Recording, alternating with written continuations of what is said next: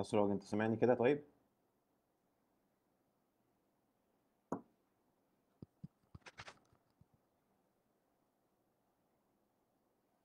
لو حد سامعني ممكن بس يبعت مسج ولا حاجة.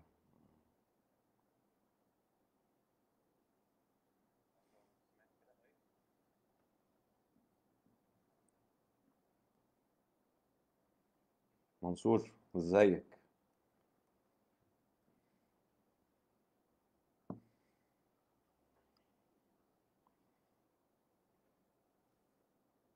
مش عارف الصوت كده تمام ولا في مشكلة في الصوت. I don't know.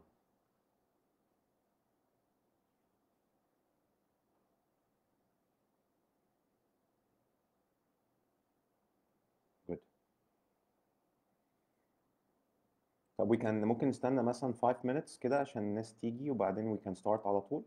مش عايز أأخركم، يعني مش عايز أبقى بورينج برضه في نفس الوقت. فممكن نستنى 5 minutes نبتدي إن شاء الله على طول.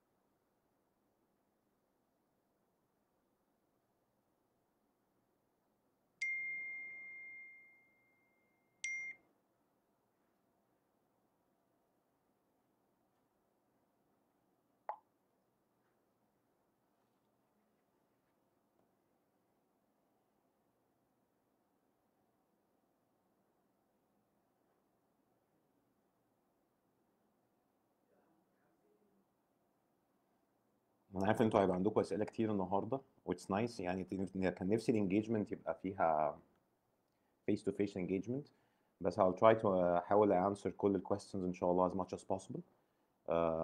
فلو حد عنده أسئلة you can actually start preparing it لغاية ما الناس تيجي. there is no problem. فأنا معاكم يعني النهاردة إن شاء الله.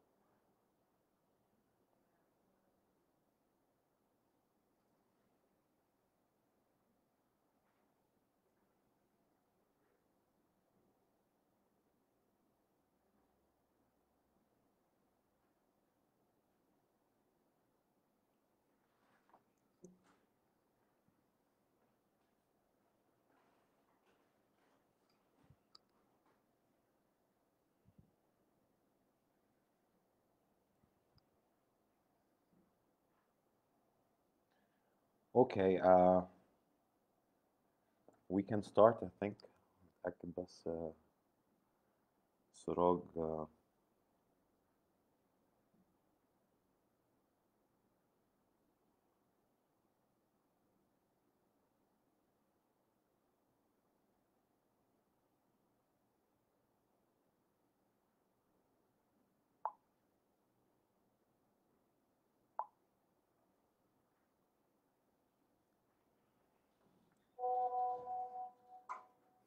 طيب let's start كده. أعرفكم بنفسي الأول. أنا اسمي حازم شتيلة.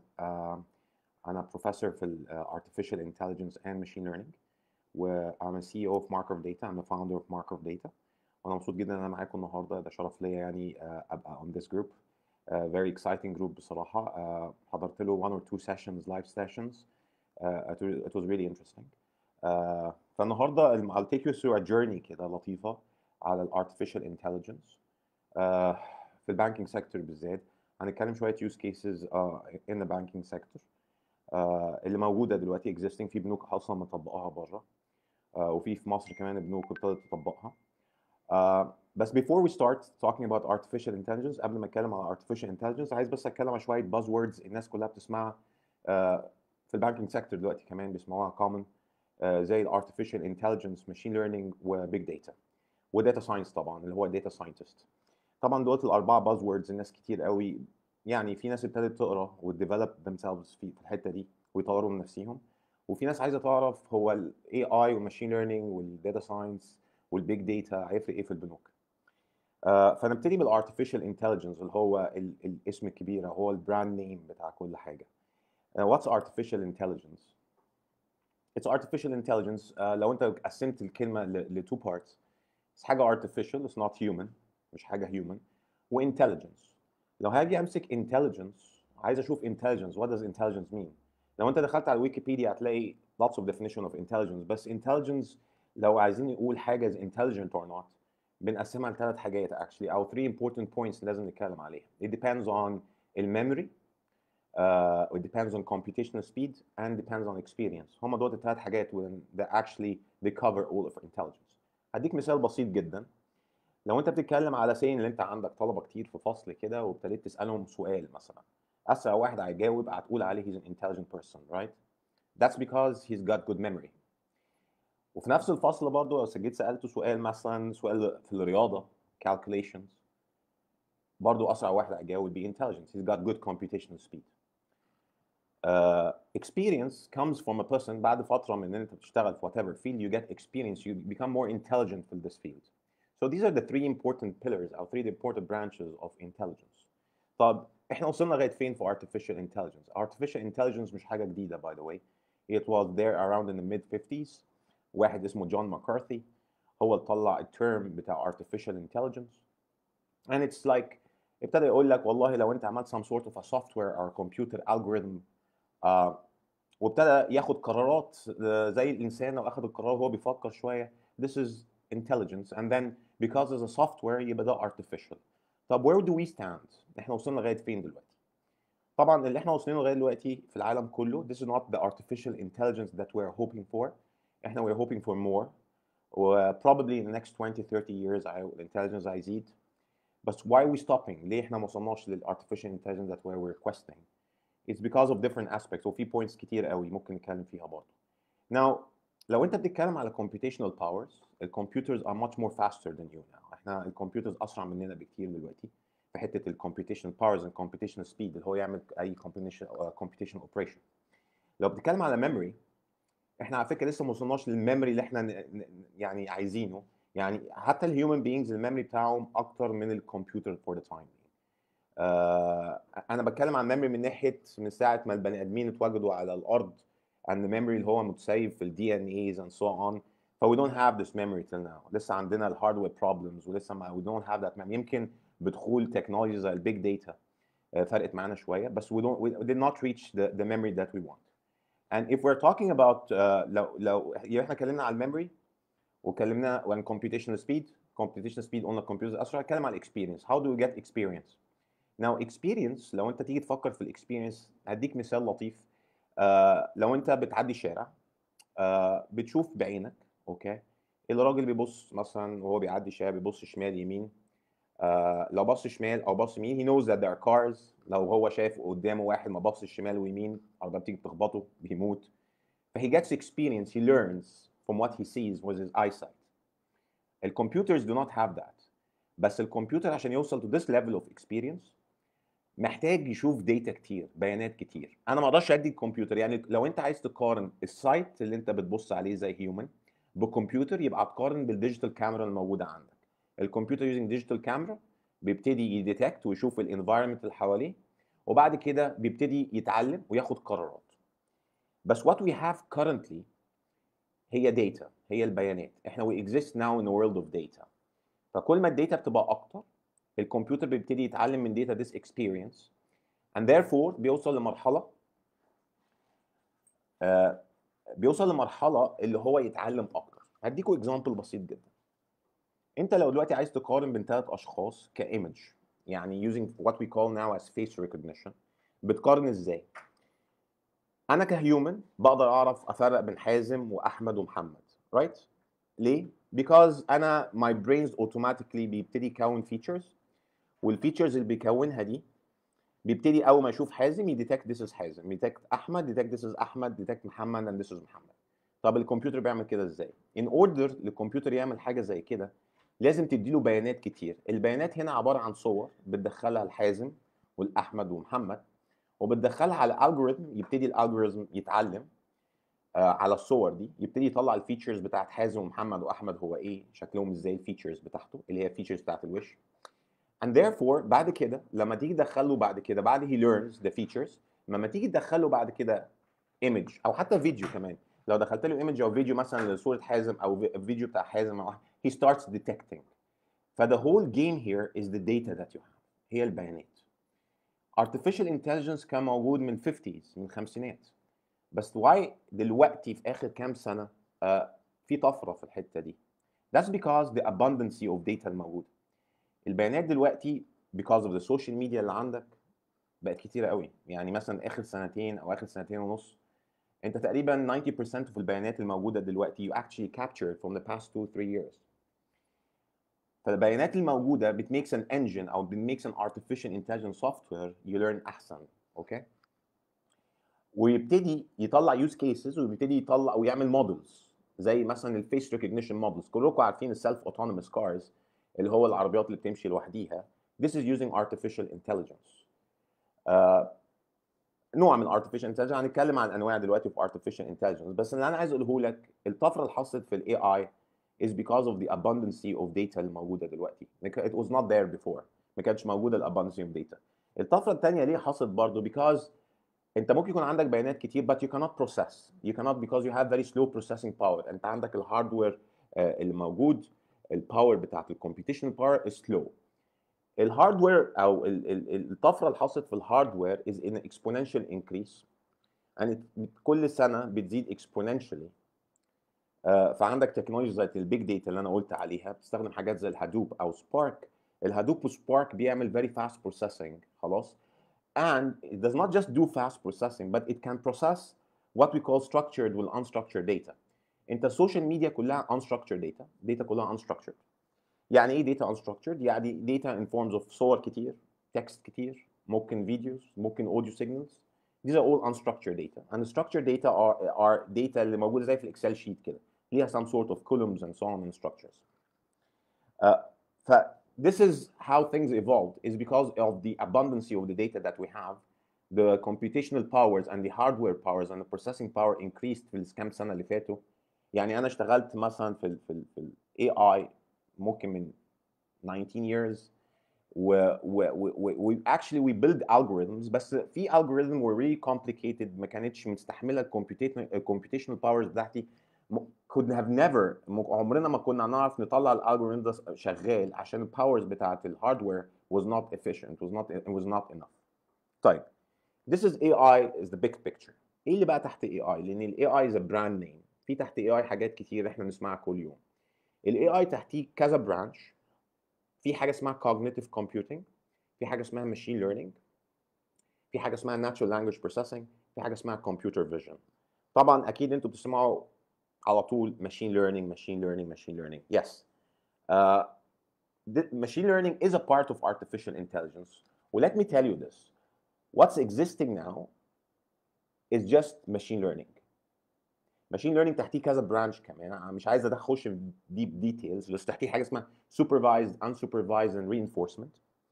بس this is what's existing اللي هو عامل الطفره دلوقتي في الاي اي هو الماشين ليرنينج. وطبعا انتوا عارفين وسمعتوا على فيلدز الداتا ساينس، الداتا ساينس فيلد، الداتا ساينتست فيلدز. ناو الداتا ساينس فيلد ده هو اللي بيستخدم الماشين ليرنينج. الاناليتكس is a part of the data scientist job اللي هو يعمل analysis للداتا. انتوا اكيد عندكم في البنوك حاجه اسمها data analyst او business analyst او whatever you call it او bank analyst. الناس بتاعت الاناليسيز at the start كانوا بياخدوا داتا بيحاولوا يرسموا شويه فيجرز وتشارتس ويبتدوا يعملوا اناليسيز للداتا دي وممكن يعملوا دايجنوستس كمان. يعني ممكن يعملوا دايجنوستيك اناليسيز اللي هو لو في مشكله ممكن من الاناليسيز دي يطلع يقول المشكله كانت فين. مع introduction of machine learning اللي هو part of AI ابتدى الاناليست يستخدم الماشين ليرنينج عشان يطلع more value from the data. فابتدى الداتا ساينتست الموجود دلوقتي عنده السكيلز بتاعت الاناليست بتاع زمان اللي هو بيعمل some sort we call it descriptive statistics اللي هي حاجات الستاتستكس بلس ابتدى يخش معاه كمان الماشين ليرنينج algorithms اللي انت ممكن تعمل تتنبأ بحاجه. يعني مثلا واحد جاي لك النهارده عايز ياخد لون اوكي و this is a very يعني اليوز كيس دي موجوده everywhere اللي هو credit scoring اللي انا ممكن الشخص اللي جاي لي ده هل انا الشخص ده اديله لون ولا ما اديلوش لون. That's the question. And now with the model that you built خلاص you can actually تقدر تعمل prediction الراجل اللي جاي ده اديله لون ولا لا. This is based on machine learning algorithms and we call it the supervised machine learning. اوكي. مش عايز اخش قوي details into supervised وال unsupervised reinforcement، احنا هنتكلم بس just examples لكل حاجه عشان بس الناس ما تخشش into deep technical. It's not that maybe it's not that of interest يعني. بس this is supervised machine learning، هو ده الموجود دلوقتي. طيب هو احنا امتى هنوصل للارتفيشال انتليجنس اللي احنا بنتمناه؟ artificial intelligence اتقسم لثلاث مراحل. اول مرحله اللي هي اسمها narrow artificial intelligence اللي احنا موجودين فيها دلوقتي، اللي انت بتلاقي بتبقى مبسوط قوي، بتيجي تلاقي مثلا كده على الفيسبوك واحد عامل an algorithm using machine learning بتعمل فيس ريكوجنيشن، صح؟ او ايموشن ديتكتور، بيقول لك الراجل ده مبسوط، زعلان، بيضحك، and so on. دي المرحله الاولى. انت بتلاحظ اليوز كيس المعموله او السوفت وير المعمول بيعمل حاجه واحده بس، بيعمل حاجه واحده، ممكن يعمل فيس ريكوجنيشن، ممكن يعمل ايموشن ديتكشن، خلاص، ممكن يلعب تشيس. فايتس سنجل يوز كيس. طبعا انت عارف مخ البني ادم بيقدر يعمل كذا حاجه، انا ممكن اعمل فيس ريكوجنيشن، ممكن اعمل فويس ريكوجنيشن، ممكن العب تشيس. my brains can work and ممكن العب تشيس واكسب واخسر and so on. فاحنا لسه ما وصلناش للليفل اوف هيومن انتليجنس اللي بنسميه جنرال، احنا دلوقتي في النارو. امتى هنوصل؟ expected from research maybe in 20 30 years ان شاء الله هنوصل للليفل اوف هيومن انتليجنس where computers مش هيبقى كمبيوتر بس وسنجل algorithm، هيبقى a computer system. زي مثلا في الجيزه عندك كمبيوتر سيستم بيعمل بريدكشنز، بياخد قرارات بيزد اون ايه، بياخد قرارات يقول لك الترافيك، بريدكشن للترافيك، واعمل ويذر فوركاست، يبريدكت الايكونومي ماشيه ازاي، يبريدكت الاستراتيجي ماشيه ازاي. اوكي. فthis is all using what we call as the general artificial intelligence، هو الانتليجنس زي الهيومن بينج. اوكي. طبعا المرحله الثالثه اللي هو السوبر اي اي، اللي هو الكمبيوتر بعد كده او السوفت وير اللي انت بتبنيه او الارتفيشال انتليجنس سوفت بتبنيه يبتدي يحسن من المجتمع اللي احنا فيه. زي مشكله الكوفيد 19. الكوفيد 19 في يوز كيسز طلعت كتير قوي اون كوفيد 19. اول حاجه it can detect from the data والاكس رايز بتاعتك it can detect لو انت عندك الكورونا فيروس او لا. alright. and في تكنيكس او في algorithm ابتدت في جوجل ابتدى يديلك التوب ميديسن او توب تريتمنتس ذات كان بي يوزد. فعمل سكريننج لشويه تريتمنتس وطلع لك ثلاث ادويه مثلا ذات كان بي يوزد فور ذا تريتمنت. بس ما وصلناش لمرحله الاي اي ممكن يقول لك والله انا شايف الدواء اللي استخدمه الكومبوننتس بتاعته يبقى كذا وكذا وكذا وكذا. نو because this is super artificial intelligence ولسه ما وصلناهاش، لسه بعيد قوي عليها. alright.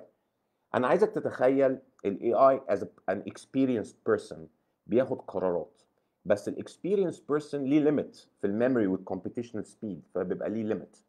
لما انا جيت ارجع لك تاني الاكزامبل بتاعت اللون او ان انت تديتكت بيرسون ياخد لون او لا وانت في البانكينج سيكتور it depends on certain feature. يعني ممكن سنه مثلا كام سنه، الانكم بتاعه قد ايه، متجوز ولا لا، عنده كام طفل ولا لا and so on. and according to that بتبتدي تاخد الانبوتس دي، خلاص، وتبتدي تعمل algorithm، خلاص، and to learn. يعني انا مثلا لو جالي مثلا واحد بالكاركترستكس دي واديت له لون، الراجل كان بيدفع الانستولمنتس تمام، ما كانش عنده مشكله. و this is the data that you are saving عندك في الداتا وير هاوس او الداتابيس، بحيث بعد كده in the future يبتدي يجي لك شخص يقول لك الكاركترستكس بتاعته and according to this characteristics تبتدي تقول له الراجل ده ياخد لون ولا ما ياخدش لون. at the end of the day انا عايز ادي الراجل لون عشان يسدد الفلوس عليه على فكره، فمش بس مجرد اديله لون. ف this is one of the things that banking sector uses، حته اللي انت تبريدكت، we call it the credit scoring، خلاص، اللي انت بتديه some sort of a score زي الاي سكور كده. فبتقول له السكور that the score that you give him بيقول له قد ايه this guy will install او هيدفع الانستولمنتس بتاعته. alright. طبعا في حاجات تانية زي الفراد بريدكشن او انتي ماني لاندري، كل دوت يوز كيس كلها بتستخدم supervised machine learning by the way، اللي هي part of artificial intelligence. عشان زي ما احنا اتفقنا دلوقتي اللي هو الماشين ليرنينج او الاي اي الموجود دلوقتي هو ماشين ليرنينج and we call it the supervised machine learning. فالبنوك حتى في الديجيتال ترانسفورميشن، خلي بالكوا ديجيتال ترانسفورميشن كل الناس on all the organizations وانا عارف banking sectors كتير قوي are moving into digital transformation. طبعا كمان بوجود الكوفيد 19 شفنا اهميه الديجيتال سيرفيسز الموجوده. طبعا كل الحاجات دي بتلم large amount of data كتير قوي، وانت عمال تلم data because you have digital operations بتحصل، فعمال تلم data. التراديشنال وير هاوس بتاعنا you cannot process this kind of data لان الداتا فيها نوعين زي ما قلنا structured و unstructured، ف probably you cannot process.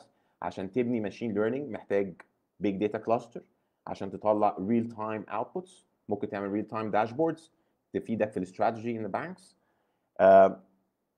ف this data is being collected خلاص، بتحط in a big data cluster، بنطبق عليها algorithm using مثلا techniques زي spark streaming، بنتبع عليها algorithm، بنطلع منها use case and models that can be used.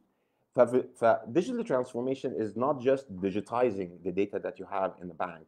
It's about using this data to help the customers and not just the customers by the way. هو فكرة ال artificial intelligence أو machine learning اللي هو دلوقتي ال artificial intelligence الموجود it's just not to make customers happy, it makes your employees happy as well. يعني اقول لكم مثال، احنا شغالين مع شركه كبيره في ال HR and people analytics. Oh, this is completely depending on the employees ده في ال HR department.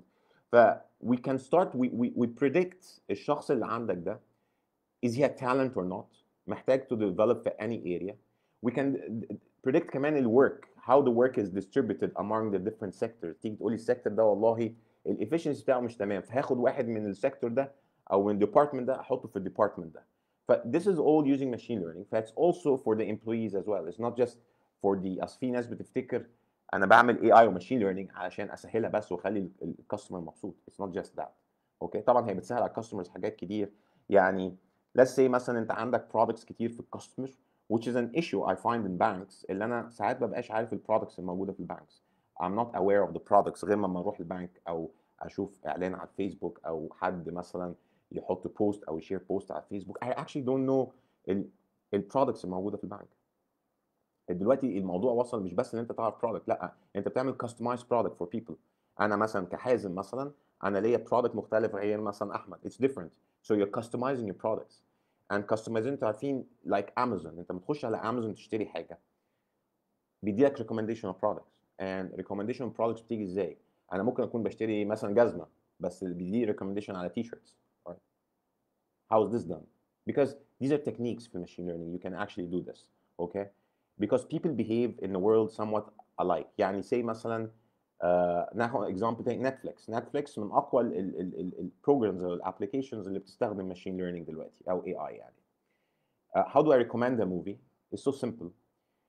انا ببقى شبه حد تاني خلاص. ف the way I watch movie and rate movie والحد التاني ده لما يشوف موفي وريت بيديله ريت عالي اوتوماتيكلي انا بيحصل لي ريكومنديشن للموفي ده. right and this is how it's recommended. انت بتبقى قاعد كده مستغرب ايه ده، هو ازاي عرف ان انا ممكن احب الموفي ده and so on. انت بتبقى حتى مستغرب when you're buying some sort of product، بتبقى مستغرب هو طلع لي البرودكت ده ليه، انا اصلا ما جيتش جنب البرودكت ده قطعه، هو طلع لي البرودكت ده ليه. ف it's we use this kind of we call it collaborative filtering and it's حاجه في machine learning as very commonly known. So what I'm telling you is حتى ال offers that you're going to offer or the products you will offer to your customers in the bank, it should be customized and it should have you have targeted offers. مش كل الناس بتاخد نفس الاوفر ونفس البرودكت. Okay? That's based on an engine that you run or a machine learning engine which is an AI engine. هي اللي بتحدد لك this customer اديله الاوفر ده and this customer اديله الاوفر ده. And this is really important. اولا بتسهل عليك اللي انت مش لازم يبقى عندك الكاستمر سيرفيس تيم كل واحد رافع السماعه بيكلم كل الناس عشان يحكي لهم على الاوفر. لا هو بيروح دايركتلي للبيرسون that هو عارف you should target this person for this offer و target this person for this offer and that's all based on AI. هو ده ال intelligence that we're talking about here. طبعا حاجه كمان مستخدمه في البنوك under AI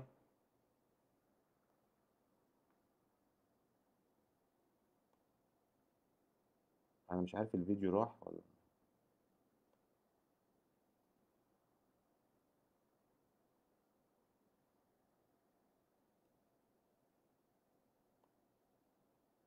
هو الناس شايفاني عشان الفيديو there's a problem in the video I think.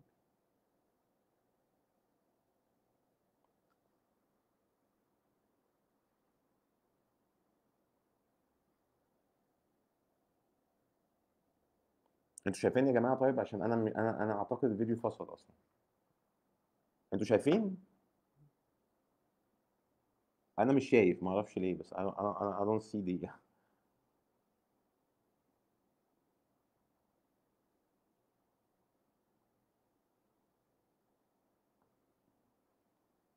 طيب اوكي let's continue. خلاص انا مش شايف الفيديو بس it's alright let me continue that. الدنيا كمان تبقى سودة، فانا يعني اتس لايك بكلم نفسي ومش الدنيا سودة. اوكي مش مشكله. right let's there's no problem. خلاص فاحنا دلوقتي وقفنا the offers that you can do customized offer خلاص for your customers and that's really important as well. فابتدي كل الكاستمر الاوفر that he deserves. اولا انت في هيدك كتير قوي اصلا بتشيله من عليك الحته الكاستمر سيرفيس، مش لازم كل واحد تكلمه for all the offers. ف بتشيل هيدك من عليك كتير قوي. ف this is for the حته البرودكت and we call it مثلا what is the next best product انا هريكومند to this customer. اوكي طبعا الحاجه كمان اللي بقت مشهوره دلوقتي الشات بوتس موجوده في البنوك. now انا اعتقد في كذا بنك في مصر عامل شات بوت now I think. في مثلا انا اشتغلت مع تيم اللي اشتغل في الشات بوت بتاع اريكا اللي هو في بانك اوف امريكا. اتس ا شات بوت وفي نفس الوقت حاجه اسمها فاينانشال اسيستنت. فات اسيست يو فاينانشالي، يعني انا اجي اقول مثلا يا اريكا انا عايز اسيف ذس مانث 5000 جنيه. اوكي فبتبتدي تدي ريكومنديشنز ما تصرفش في الحته دي كذا، اصرف كذا اصرف كذا and so on. بتبتدي كنترول يو فاينانشالي ازاي تصرف علشان في الاخر خلاص اسيف في المانث 5000 جنيه. بس this requires خلي بالكم بس this requires اللي انت تبقى all the payment is digital because انا ما اقدرش يبقى معايا فلوس في ايدي اقعد ادفع probably it should be everything should be digital. ما ينفعش everything should be digital. لازم يبقى عندك all your services بتعمل كل الترانزاكشنز بتاعتك using مثلا a payment wallet او using مثلا the bank وبتدفع بالكريدت كارد and so on. ف this requires this. ف this is what I'm telling you. That's why digital transformation is important الفترة الجاية. احنا مصر في الحكومة is pushing so much into digital transformation. خلاص انا عارف في بنوك كتير قوي ابتدت حته الديجيتال ترانسفورميشن and they're moving very quickly. بس زي ما قلت لكم digital in transformation without the knowledge of technologies like AI or machine learning or big data وفي حاجات كتير طبعا البلوك تشين وسايبر سيكيورتي بس انا بس بتكلم في الجزء ده. ف ففي تكنولوجيز كتير قوي should be involved في حته الديجيتال ترانسفورميشن عشان هي مش مجرد بس اللي انت عمال تحول كل الشغل اللي عندك اللي هو كان بيبر ورك تحطه في داتا وير هاوس وداتا بيز وتبقى مبسوط من حياتك. No, it's about using these inputs or using the data that you have علشان تطلع better او to serve the customer in a better way، تطلع better digital services للكاستمر. and this is هو ده اللي هيفرق بقى في الفتره الجايه من organization و organization. alright هيفرق مثلا في الكاليبرز الموجوده في الانوفيشن طبعا because at the end you have to innovate. يعني انت لو انا اديت لك التولز and you're not innovative you probably will not do anything. مش هتوصل لحاجه actually. ف this is a part where we talk about digital transformation اللي هو these technologies يعني مثلا estimated مثلا investment اللي هيحصل في الاي اي في ال 10 سنين الجايين من 300 ل 500 بليون دولار because هو ده اللي هيفرق بعد كده from an organization and an organization. Now let me tell you some examples برضه في some cases or some use cases that are there in the banking sector. Anti-money laundering people use that او في ناس ابتدت تشتغل anti-money laundering. الفراد predictions خلاص بتعمل customer segmentation and profiling using AI. Now انا هنا مش بكاستمر سيجمنت او ببروفايل الكاستمرز بتاعتي بيست بس على الداتا الموجوده عندك في البنك. لا انت بتبتدي تخش على السوشيال ميديا كمان وتعمل some sort of social media analytics وتشوف البيهيفير بتاعت الكاستمر بتاعك على السوشيال ميديا. يعني مين صحابه، بيتحرك ازاي، ساكن فين، everything. حتى بتقدر تعرف فتره السمر بيقضيها فين.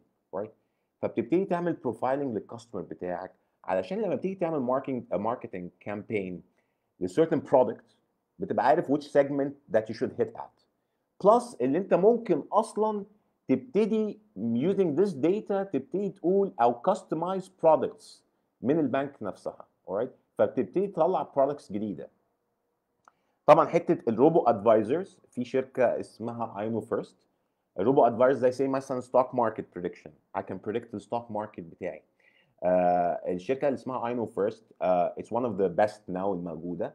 It can predict using what we call natural language processing وده part of deep learning. It can predict السهم الاسبوع الجاي هيطلع ولا ينزل. خلاص وبرضه بتاخد داتا من السوشيال ميديا، بتشوف مواقع اخبار معينه خلاص علشان تدي لك a proper prediction. اوكي.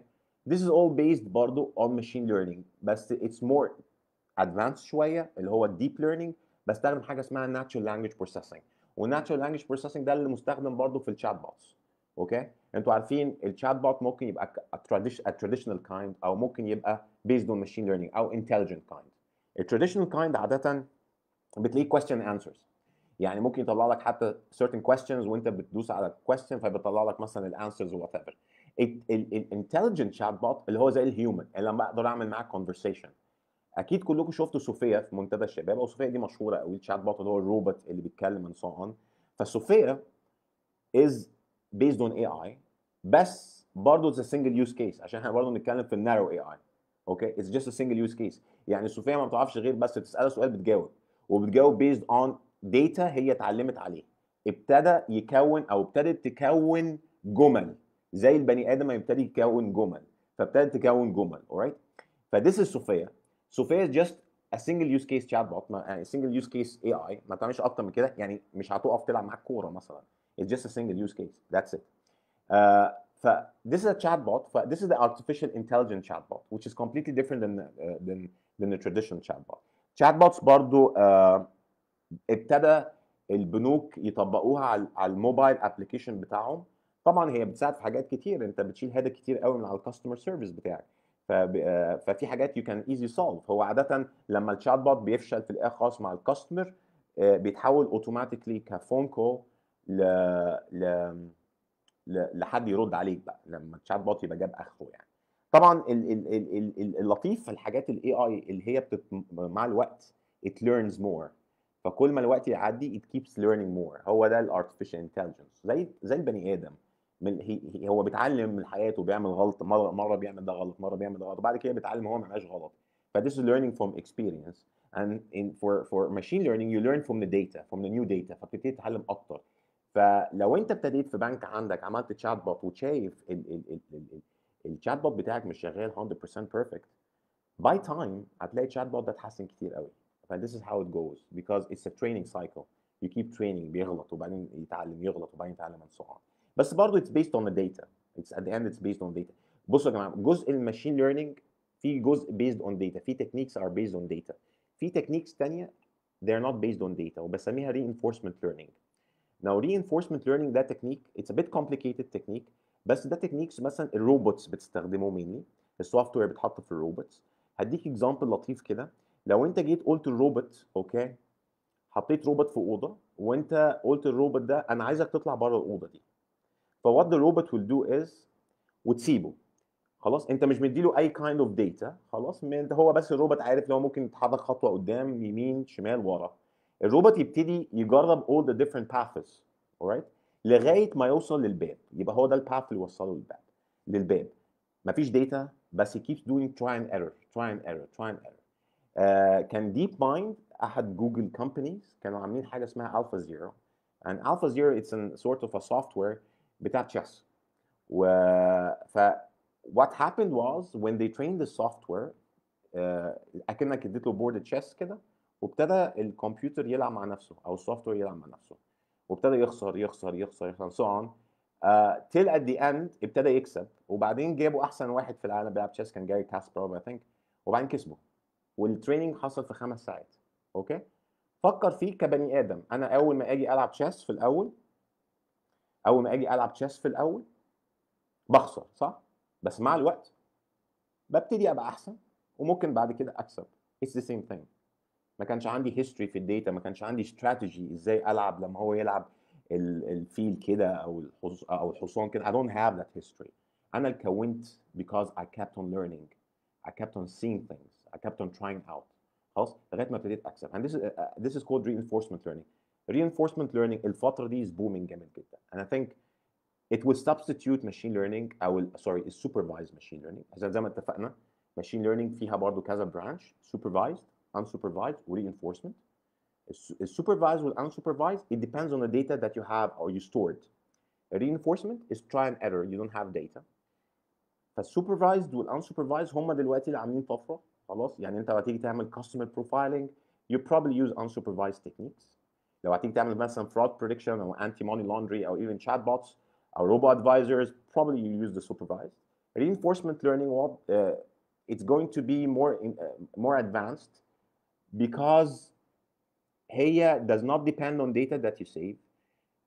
They will probably use it in long-term investment. يعني دي like if I want to invest مليون جنيه, it will probably using reinforcement learning tell you what to do the next مثلا few months. زي the strategy that you put for a bank. You can use it. You can do this using reinforcement learning. Now, big data is an important technology with machine learning. It's a really important technology because big data هي اللي بتديلك البروسيسنج باور and storage power اللي انت تعمل كل التكنيكس دي او تعمل الالجوريزمز دي كلها. alright? Because on traditional warehouse اللي هو الwarehouse الموجود في الاي تي departments عندكم, probably you cannot process so fast. We cannot process كمان ال unstructured data اللي هي الداتا اللي هي زي log files او text او images and so on او videos and so on. You cannot process that on data warehouse.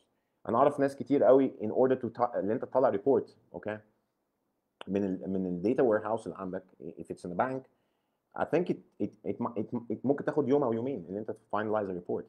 Now big data is very fast. It can do this report in seconds and saying 1 minute.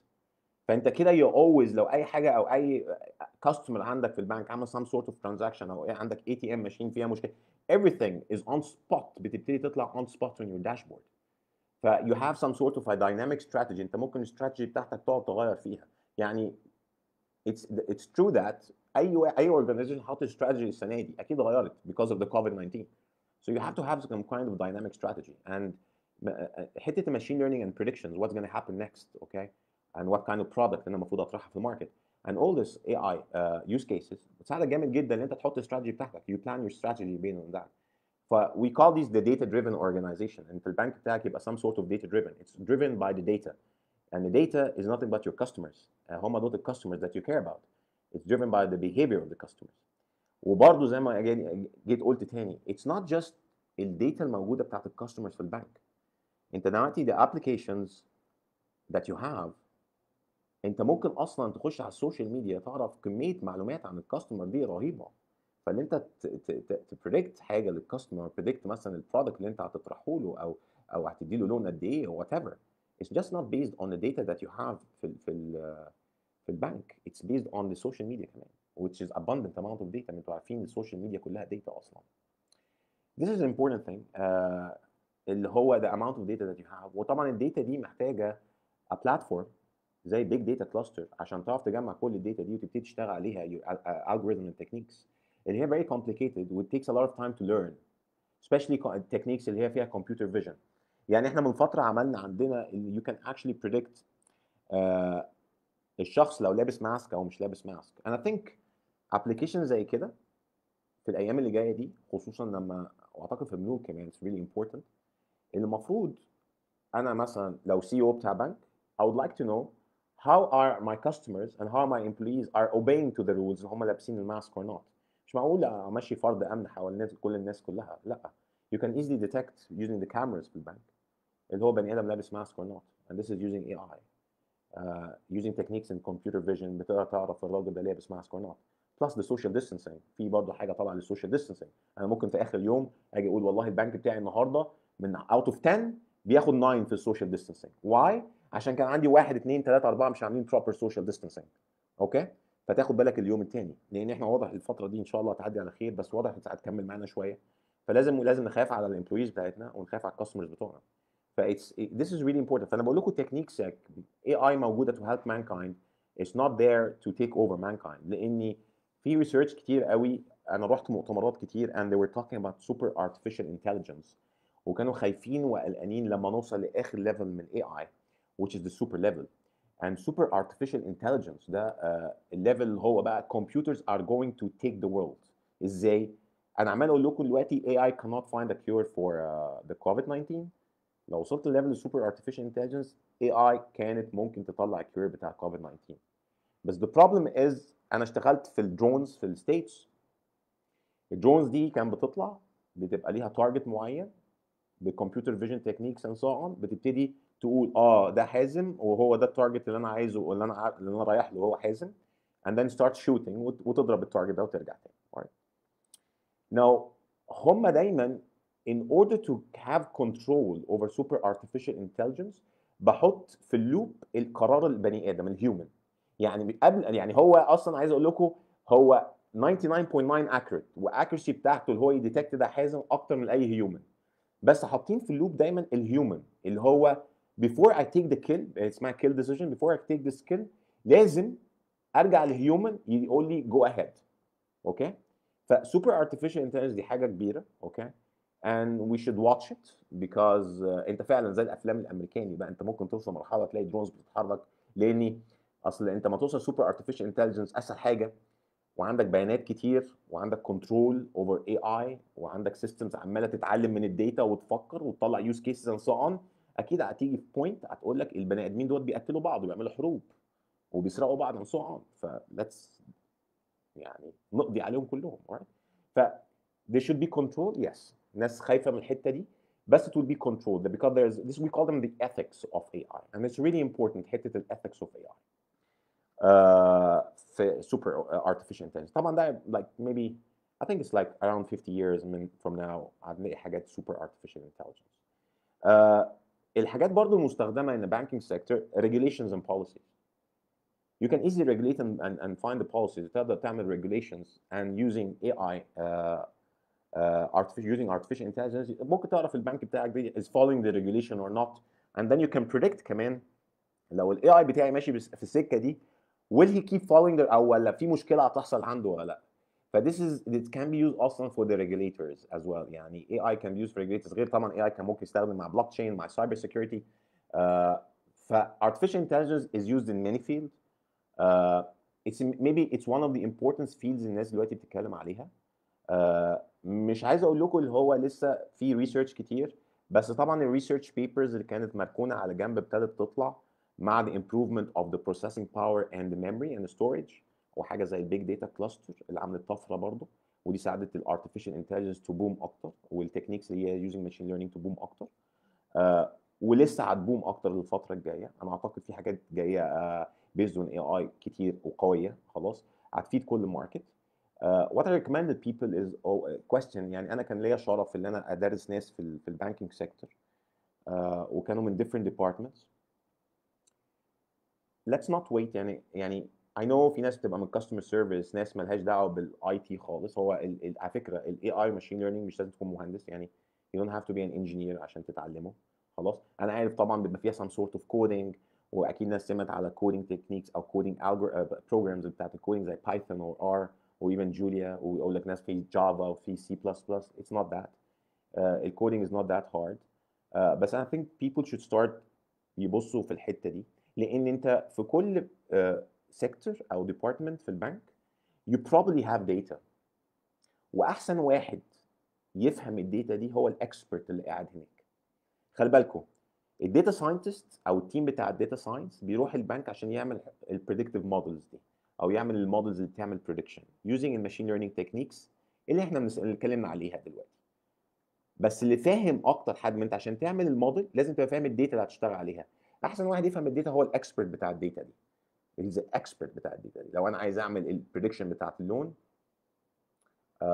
فاي نيد ذا اكسبرت اللي هو بتاعت الريسك مانجمنت وات ايفر، ادي الراجل ده لونه. اي نيد ذا اكسبرت. فالداتا ساينتست بيبقى مضطر يقعد مع الاكسبرتس دي كلها ويشوف افكارهم ايه ويشوف their headaches ايه وممكن ايه المشاكل اللي بيواجهها، ويبتدي ياخد الداتا دي وبيزد اون هيز سكيلز يبتدي يعمل a sort of a predictive model.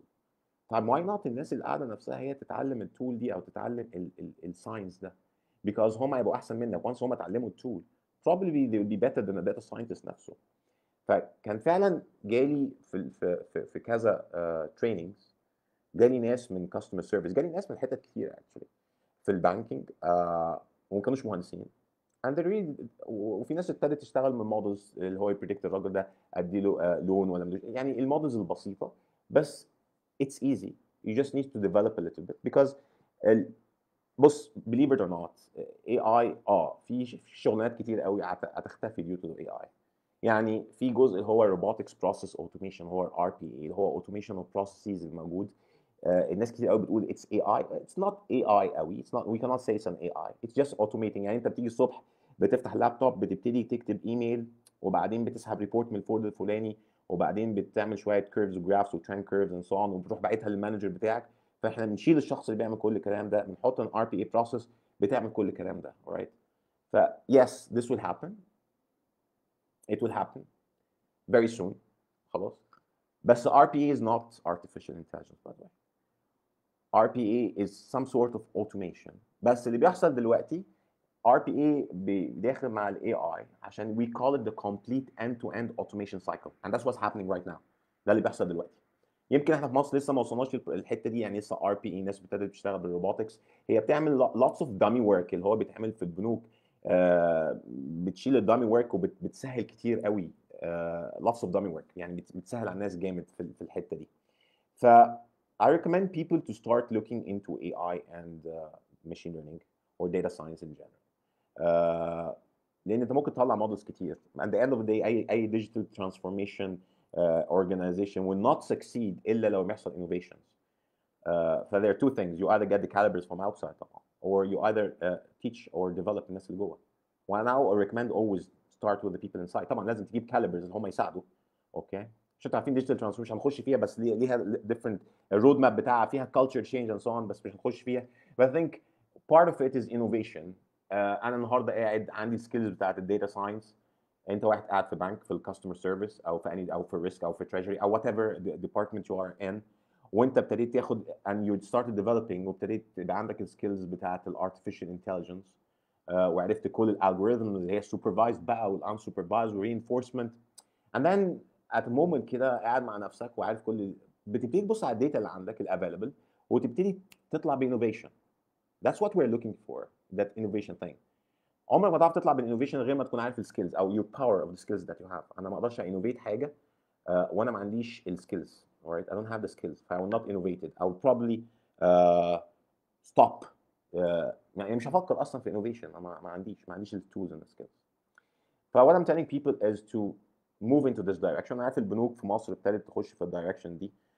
حته الداتا ساينس ويعملوا داتا اناليتكس تيم. we call them the advanced analytics team، مش الاناليتكس بتاع زمان او الاناليسيس بتاع زمان. with the advanced اللي هو using بقى machine learning.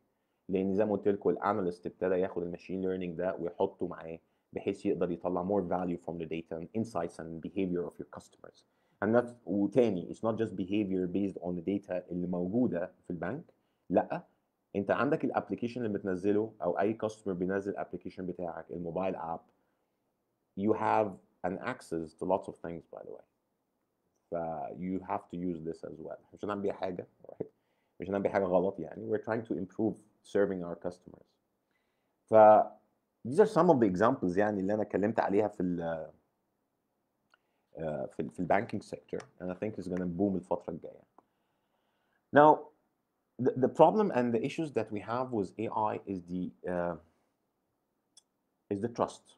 لو انا جيت النهارده هعمل عمليه الصبح وجيت قلت لك والله النهارده روبو اكس واي زد هيعمل لك العمليه النهارده، I don't think اي واحد فينا هيخش يعمل العمليه دي actually. انا I would just I would recommend a human being. alright. بس هتفكر بقى افرض الكهرباء قطعت بقى ولا الروبو ده خرف ولا ف we still don't have that trust. Trust will come كده كده. we still don't have that much trust by the way.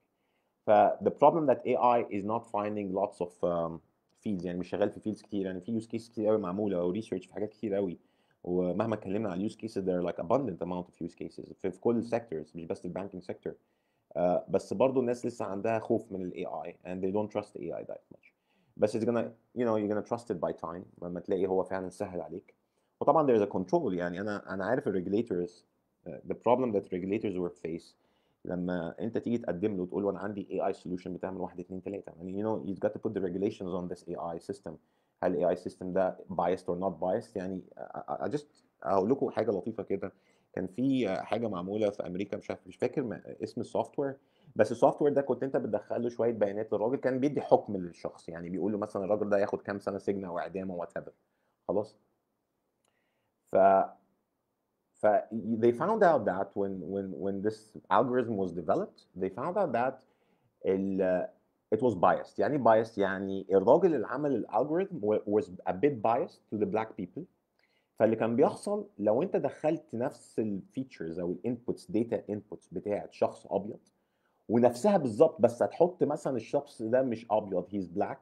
اوكي. بيدي سنتنس او مده اكتر في السجن للشخص الاسود. فديس از بايس. You can do that in the bank. انت لو مثلا في البنك سي بتدي لون، جيت قلت والله انا عن بايس تو الشركه الفلانيه، الناس دي اي حد هيجي، الراجل اللي هو عمل السوفت وير، اي حد هيجي من الشركه الفلانيه السوفت وير معمول از بايسد، فبايسنج از لايك I will be biased to this شركه على طول، هدي له لون على طول.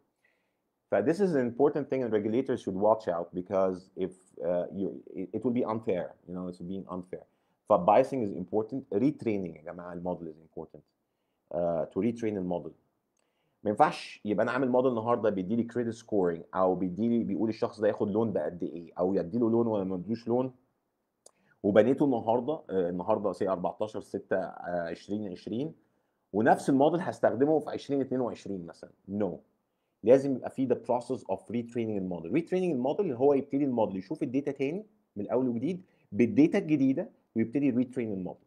خلي بالكم برضو حته البير تو بير لاندنج والمايكرو لاندنج، برضو في ابلكيشنز في مصر وفي حاجات في مصر ابتدت تستخدم and they're looking for using machine learning. اللي انا how much money will I lend a guy with this character بالفيتشرز دي. يعني انا هلند حازم كام؟ طبعا انت بتبص على حازم مثلا، بتشوف مثلا حازم ايه، عنده كام سنه مثلا، لو تعرف هو بيقبض كام، لو عنده بانك اكاونت. وهنرجع حته بانك اكاونت، لان حته الاندر بانك او الناس اللي بيسيرف باي ذا بانك دي برضو ايشو بروبلم عندنا في مصر. انت عندك نسبه كبيره قوي تقريبا اللي عندهم بانك اكاونتس هم او عندهم اكاونتس في البنوك تقريبا 20% او 25% something like that. Uh, so you have like 75 or 80% of people they're not they're unbanked. ما عندهمش they're not served by the bank. فانت ما بتعرفش financially هم معاهم فلوس، بس you don't know financially how can you مثلا تدي له برودكت فاينانشال برودكت زي مثلا اوتو لون او مورجج لون. You don't know. alright. طبعا مع ظهور الموبايل والت طبعا الدنيا دي هتختلف شويه because this is a collection of data. انت بتبتدي تعرف الباترن او behavior of this person، بتعرف هو بيدفع فاتوره غاز او كهرباء، بيدفع فاتوره موبايل قد ايه. alright. in China الداتا دي كلها محطوطه على البلاتفورم بتاع الحكومه. فانا اعرف حازم سواء بقى عنده بانك اكونت ما عندوش بانك اكونت، انا بعرف انا عارف هو بيصرف كام في الشهر. I know how much he spends. فلو حازم ده بيصرف 50,000 جنيه في الشهر، فايتس فيري ايزي تو ميك اوت طب انا اديله مورجج لون بكذا او اديله اوتو لون بكذا because he's capable of installing او capable of paying. alright. طبعا ده كل ما يحصل لك كل ما الدنيا كلها تبقى more digital. alright. وعندك services digital كتير خلاص. الدنيا هتتحول ان انت تقدر تسيرف كاستمرز احسن حتى لو unbanked. بس خلي بالك انا راجل دلوقتي عايز اسحب الناس الانبانك دولت اجيبهم عندي في البنك، فايتس هديله لون مثلا، انا عارف الراجل ده بيصرف ازاي، انا ممكن اديله لون. انتوا عارفين we tried an experiment بره في امريكا. it's really interesting. كان واحد يعني you can sit مثلا، يعني واحد كان قاعد مثلا في حته بيصيف او he's having a nice time، وبعدين راح you know شاف تقريبا عربيه او موتوسيكل مش فاكر، بس شاف حاجه like say مثلا شاف كار از interesting car، فابتدى يصورها يحطها على الفيسبوك عنده. ف the bank application اللي هي محطوطه عنده ابتدت تديتكت اللي هو صور الصوره دي، وكان عندها agencies بتعمل بتاع عربيات and so on and then it started you know كلمت الايجنسي وعرفت العربيه سعرها كام، وبعدين يوزنج ماشين ليرنينج هو عارف يوزنج ماشين ليرنينج الالجوريثم اللي عنده ممكن اديله لون بقد ايه، فابتدى يحسب اللون اللي ممكن اديهوله وطريقه الانستولمنت عشان يجيب العربيه دي. وفي سكندز، انا بقول لك ان سكندز، كان جاي له مسج بنوتيفيكيشن من الابلكيشن بتاعت الموبايل اللي هو عليه انت ممكن تاخد لون بكذا كذا عشان تشتري العربيه دي. It's amazing right يعني it's really interesting. طبعا لما بتعمل حركه زي كده يعني 90% الراجل will click okay for the loan by the way. حتى طريقه اللونز اختلفت using the digital services and using machine learning with all the digital platforms. انت ممكن تاخد لون because loans انا عارف it takes في ورق كتير it's a long process you know. ففي ورق كتير، بس if you can do this in 2-3 seconds هتسهل الدنيا جامد جدا للناس، هتشجع الناس اكتر تاخد لونز. انا مش بقول الناس تاخد لونز بس this is a product that you have in the banking sector. I think it's an important product. But this is how you know grasp people attention اللي هو ياخد حاجه زي كده. Okay. There are lots of use cases. كل الدنيا is related to each other. If you talk about artificial intelligence, if you talk about digital transformation, if you talk about big data, كل الكلام ده is related to each other وكلهم بيكملوا بعض. ما فيش حاجة تبقى on its own. They're like بيكملوا بعض. At the end of the day, you're trying to serve customer in a good way. خلاص. Better serving your customer.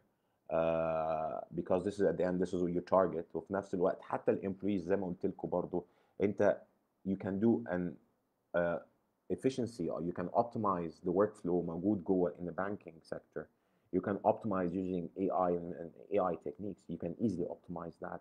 بتبتدي تشوف التالنتس اللي عندك، تبتدي to develop الناس اللي عندك، تعرف ايه الويكنس اللي عندك. يعني we did that. You can also do on social media analytics. انت مثلا في البنك X والبنك اللي شبهك Y and Z، فانت ممكن using AI، بنستخدم deep learning techniques، بتخش تعمل social media analytics على الفيسبوك وتويتر وانستجرام بينك وبين البنكين التانيين، وبتعرف فين قوتك وفين where's your strength and where's your weakness. And why is this important؟ لاني انا لما اعرف الويكنس بتاعتي بقدر احط بلان كاستراتيجيك بلان بعد كده. What should I do to improve this weakness? And that's all using social media analytics. ده او على فكره social media analytics القوه اللي فيه is customer experience. And عمرك it's like like doing market research. فانت بتعمل customer experience for free on the internet using social media analytics, using techniques in deep learning. It's amazing things that you can do with AI.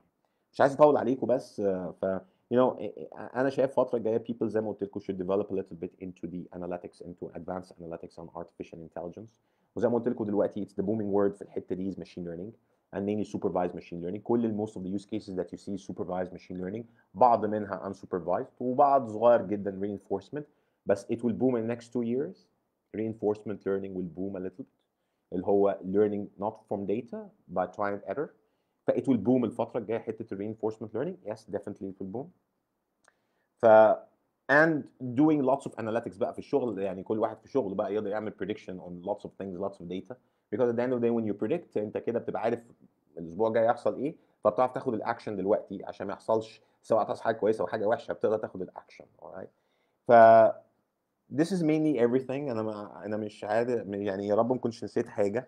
حته الفinTech، because حته الفinTech ستارت ابس برضه we have to talk about. and طبعا فينتك ستارت ابس احنا عندنا في مصر كذا فينتك ستارت اب. يعني عايز اقول لك حاجه، اي نو فيرست اللي هي بتبريدكت الستوك ماركت ده it was a startup. عايز اقول لكم مثلا شركه was very interesting، شركه كنديه it's called Blue Dot. Blue Dot actually it predicted البانديميك ده اللي احنا فيه. it predicted اللي هيحصل للعالم في 2020. يس. بعد طبعا هو اول ما عملوا prediction الناس كانت يعني ما حدش كان مصدقهم، بس when we طبعا هم مشهورين قوي دلوقتي يعني بعد ما قالوا الكلام طلع صح في الاخر، فthey're now مشهورين جدا. they predicted the pandemic اللي احنا فيه due to the COVID-19. بس هو كانوا شايفين هيبقى فيه some sort of virus زي التهاب رئوي كده. ف that was their prediction from the prediction models that they used. طبعا استخدموا deep learning, natural language processing وتكنيكس في machine learning and so on. they predicted that. But as I told you, we don't have the trust in AI. We didn't have the trust. If we trusted شركه زي بلو دوت اللي هي a startup that the prediction was right، كنا ممكن نقفل المطارات بقى من بدري ونعمل حاجات كتير قوي من بدري and we could have saved more lives. it just depends on trust, and by time trust will come. بس الفكره كلها it's time that people move into this technology. And whatever sector you're in, whatever department you're in, you have to move into this technology because this is coming. وغصب عننا it will come. اديكم شايفين digital transformation coming. fintech startups، يعني fintech startups طبعا ليها قصة كبيرة، بس fintech startups are they're tech geeks and they're good in technology. They're quicker. They've got more transparency. So they're ممكن نقول عليهم، مش عايز اقول لكم دول احسن من الملوك في حاجات، but in the technology point they're very fast. يعني انا عارف البنك there's process and things take time. انت عشان تفكر في حاجه او to do something او تغير التكنيك زي fraud prediction وعايز تغيرهم من traditional technique use machine learning it takes probably a lot of time process بقى وتقعد تجرب مثلا. في الفinTech they're very quick, so they are very fast. So fintech are fintech startups are startups that we should look at. I think في برضه بنوك لما يلاقوا startups which are really good they just acquire the startups. تعالوا عندنا اعملوا الكلام ده، انتوا عندكم الشغل ده، بتعملوا مايكرو لending، بتعملوا peer to peer lending، بتاعوا crowd funding، come and do this at our entity وهنساعدكم وهنجيب لكم resources and so on. And this is ده مستخدم، ده في العالم كله بيعملوا كده يعني. خايفين شويه من الفinTech because fintech it's make it easy. At the end of the day انت عندك millions of customers معاهم smartphone and that's what you want to do. And digital services is based on when you have a good smartphone you can do all your digital services on your smartphone. فهو بيقدم لك خدمه تحت ايدك على طول.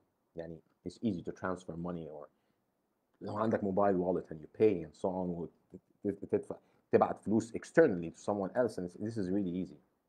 people are looking always for the easy thing. Okay. I think كده أنا غطيت most of the things. I don't think I have something else to say. بس طبعا أنا شايف في أسئلة شوية كتير I think. I hope it was fine. أنا لغاية دلوقتي لسه مش شايفكم على فكرة. بس أنا all I can see is nothing but a black screen. مش شايف حاجة تانية. يا رب أنتوا تكونوا شايفيني بس. If we have questions I can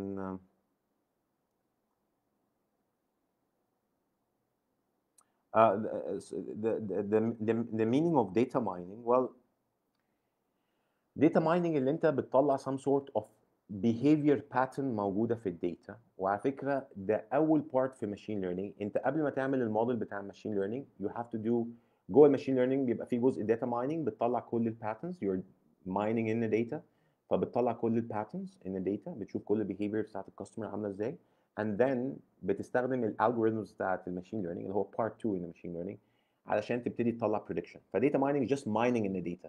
يعني زي انت قلت لك مثلا سي عرفت مثلا المحافظه الفلانيه بتسمي اسم مثلا حازم كتير والمحافظه دي بتسمي اسم احمد كتير. This is a pattern. That's an insight from the data. بتطلع insights from the data. Okay. لا data mining is not machine learning by the way. machine learning الجزء بتاعه في الاول is data mining. وعلى فكره هتلاقي data mining techniques هي more like machine learning techniques because زي ما قلت لكم machine learning برضو علشان يقدر يعمل prediction فاول step بيعملها بيماين يعني بيطلع الباترنز الموجوده في الداتا الاول عشان بعد كده اقدر اعمل predictions للحاجات اللي جايه لي جديده. ف it's not data mining is not machine learning and data mining is not machine learning. Well, artificial intelligence is not equal to machine learning. Machine learning is a branch تحت artificial intelligence because people mix up with that as well. In human resources practicals from recruitment. Yes, في use cases. Ahmed Abdulaziz is asking في ال HR department. Yes, we are building a model currently دلوقتي for لشركة كبيرة for the human resources. We call it the HR or people analytics. في حاجات في ال HR and people analytics we're trying to build اللي انت how to predict the talent. تعرف التالنت بتاعك. how تعرف how حتى في recruitment. Yes. في حاجات دلوقتي موجوده في اصلا في ابلكيشنز موجوده في حته الريكروتمنت ده حتى في الانترفيوز دلوقتي بقوا يعملوا ثرو موبايل وحتى بيقدر يعرف الكاركتر بتاعتك من الاكسبريشنز on your face and that's all using machine learning by the way. yes there are things like that. الميزه بتاعت اللي انت to predict a talent you know we always work backward بعد ما تطلع forward بتعمل backward. يعني ايه؟ يعني انا عرفت مثلا الحازم is a talent alright. And I always ask the question is why did the engine predicted that Hazem is a talent. فبمشي من ورا فبعرف كده عشان حازم عنده 1 2 3 فابتدي اشوف الناس اللي ممكن 1 2 3 دولت ممكن الاقي واحد عنده 1 و2 فاشوف 3 كده فابتدي ازود له 3 عشان يبقى talent برضه. فيس we always do this forward and backward علشان نقدر نحسن من the people around us because you want more talents and leaders by the way. Yes. I'm trying to هجيب ال questions that I can see in order to avoid the machines. And learn to avoid the machines to subtitles people in some job. أنا ما أعرفش سراج هنا السؤال. I don't know what's the exact question بس I think people لازم يبصوا شوية حتة to develop themselves في حتة الاناليتكس. أعتقد هو ده سراج بيسأله. How to take the path تبتدي منين and that's always a question I get out. يعني أنا أبتدي منين؟ أنا دلوقتي عاجبني ال AI machine learning. أنا هبتدي منين؟ How should I start? Now you should have a good يعني مش هقول لك a fair enough هقول لك fair statistics background شوية math و linear algebra background لأن ده البيلدينج بلوك. وبعد كده بتبتدي بقى تخش مثلا basics of حاجة machine learning و basics of programming. مثلا one of the programming languages اللي هي دلوقتي very commonly used like Python. فتبتدي تاخد البروجرامينج لانجوج دي مع البيزكس and think then you will flow تلاقي نفسك بعد كده ماشي ما عندكش مشكله خالص. You just need like that sense of programming. مش لازم تبقى عارف اللغه بتكتب ازاي في اللغه او syntax. You need to have the sense. That's all of it.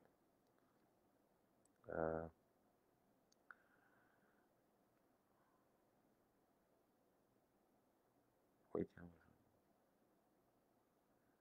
I don't know لو انا بص انا بحاول اشوف ال questions such as front mounted models have set based on big data and criteria. ده بيقول he's answering. طيب انا لو حد عنده اسئله تاني we can ازيك انا اخبارك ايه؟ فلو حد عنده اسئله تاني we can you're welcome to ask. في حته البانكينج سيكتور لو انت بتسال مثلا على certain use case you think about them دايما بحب الناس دايما تفكر ممكن يعمل ايه عنده to predict يعني. so always the question is انت عندك data في whatever sector you are in عندك data كتير عندك you know عندك امكانيه ان انت توصل للداتا دي ونفسك مثلا في حياتك ان انت تعمل some sort of حاجه هتفرق معاك في الشغل جامد جدا. so this is a starting point. this is a headache that you have. I think it can be done easily using techniques in AI. فلازم تبقى بتفكر في البوينت دي it will easily be done using techniques in AI. فالناس لازم دايما تحط في دماغها كده AI can be really helpful في حته ال prediction and to know your models and to know what's coming afterwards عشان تقدر تاخد قرار دلوقتي. خلي بالكوا strategically انت ممكن if you're looking for data driven organizations or the organization that are data driven هم بس كل قراراتهم is based on data والداتا دي الحاجه الفعليه اللي بتحصل والداتا دي هي الداتا بتاعت الكاستمر and how the customer is behaving. ف he puts a great strategy you know, it's like ممكن يطلع منه great strategy which is a dynamic kind of strategy it keeps changing all the time. How to develop your skills in data mining, how to be able to get patents for example in law. like انت عشان تعمل data mining قلت لك ال data mining techniques اصلا هم زي ال machine learning technique يعني انت تلاقي مثلا كذا تكنيك في machine learning هو نفسه بتاع ال data mining. in order to develop that اول حاجه يكون عندك you should have a good math background, statistics background as well. People skip that part of statistics but I think statistics is really important. So you should have a good statistics background or math background. في تريننجز كتير قوي بتبتدي من بيزك يعني بيبتدي من اول خالص بيدي لك شويه statistics وماث ومحتاج تعمل ريفرشمنت. وفي ناس طبعا اللي ما عندهاش الباك جراوند ده او ما درستهوش بقى لها فتره او ما خدتهوش قبل كده فبيعمل مجهود زياده عن اي حد تاني.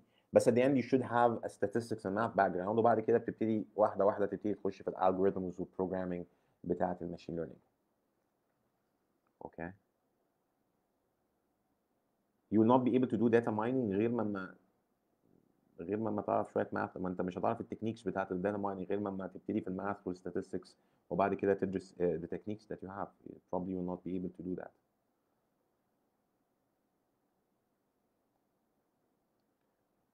اوكي. ف